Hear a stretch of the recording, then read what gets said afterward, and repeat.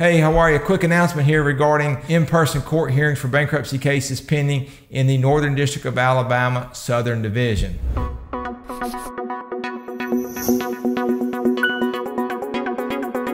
Hi, I'm Scott Allums. I'm a bankruptcy attorney in Alabama, and if you're new to my channel, welcome. Thanks for checking it out. If you haven't already, hit that subscribe button and that notifications bell so you don't miss any of our upcoming videos.